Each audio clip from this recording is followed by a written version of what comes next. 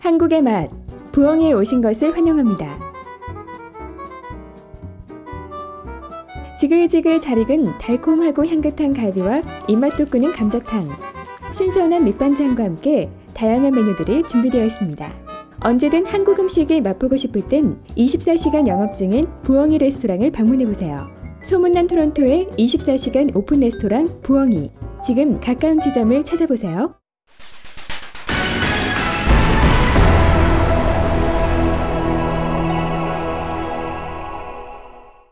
The 2014 World Cup is taking place in Brazil this year and is now in the knockout stage, which is the second and final stage of the competition following the group stage.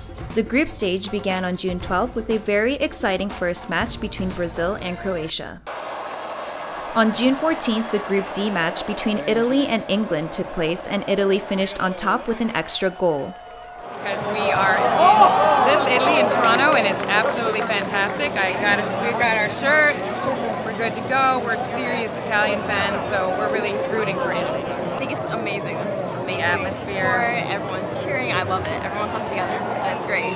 It's great. The Taste of Little Italy Festival was also held on the same day in downtown Toronto, which transformed College Street from Bathurst to Shaw into an Italian piazza. The Italian fans were able to celebrate the team's victory among lots of great food, music, and activities. On June 17th, a very close match in Group H took place between Russia and South Korea.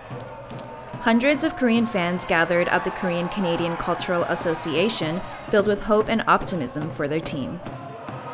In the second half of the game, Korea was able to score the first goal, which had Korean fans on the edge of their seats. The Korean goal was soon followed by a goal by Russia, and the game ended in a draw. On June 22nd, Korea faced Algeria and lost with a score of 2-4. The last of the group matches took place on June 26th, with Korea facing Belgium. Despite their efforts, Korea was unable to score, losing again with a score of 0-1. 열심히 뛰었지만 벨기에가 너무 잘해서 아쉽게 운이 없었던 것 같습니다. 알제리전 때 초반에 너무 많은 실점을 해서 저희가 이길 수도 있었는데 좀 그 점에서 되게 아쉽습니다. 국민들을 위해서 열심히 뛰어주셔서